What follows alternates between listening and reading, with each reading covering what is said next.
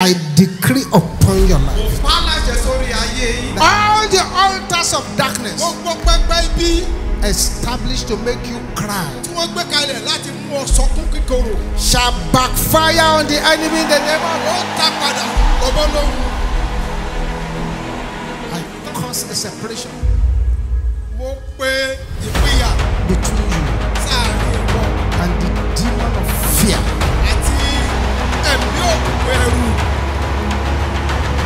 Let the arrows of demonic fear go back to the senders. Go back to the senders.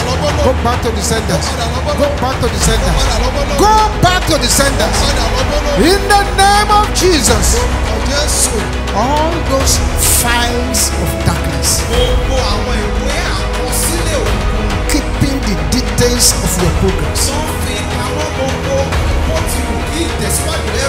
in order to stop it, I command those files in the coven, those files on the wicked altars, to catch fire in the name of Jesus.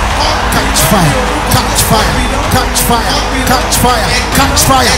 Light your amen, roar like thunder, catch fire.